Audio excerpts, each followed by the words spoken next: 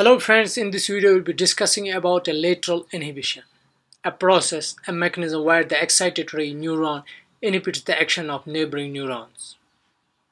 Basically it involves neural coding or intensity coding of neurons, where we see how neurons differentiate what and how much the stimulus is acting upon dendrite, and how much action potential is getting generated within point of stimulation and around the point which involves surrounding neurons also.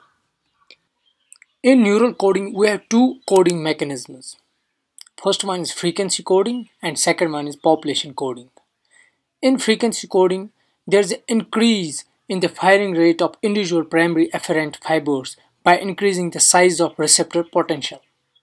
While in population coding, we have the increase in the number of primary afferent fibers responding, and the process is called recruitment, and it's this population coding which takes place in lateral inhibition mostly.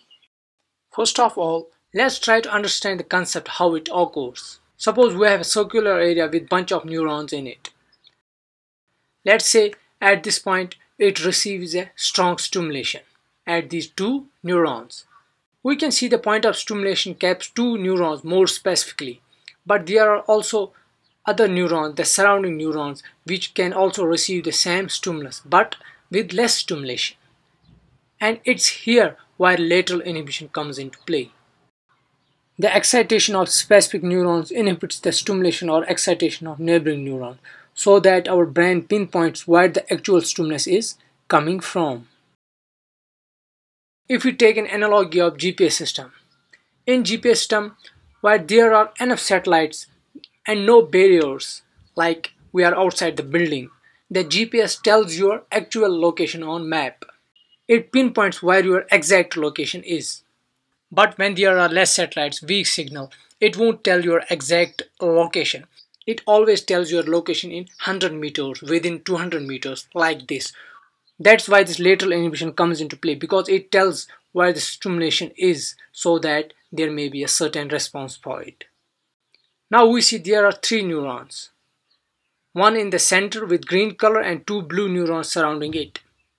In this diagram, the green neuron receives a stimulus, so we call it a point of stimulation. But we see at this point the dendrite of other neurons are also getting stimulated, although less, but are getting stimulated. But when there is lateral inhibition, these edges remain inhibited from getting stimulated. Now let's see how these neurons inhibit the surrounding neurons. We have the same three neurons with one center neuron getting excited. In this case, these are the action potentials of afferent neurons. In between these neurons, we see there are also interneurons which are inhibitory in nature.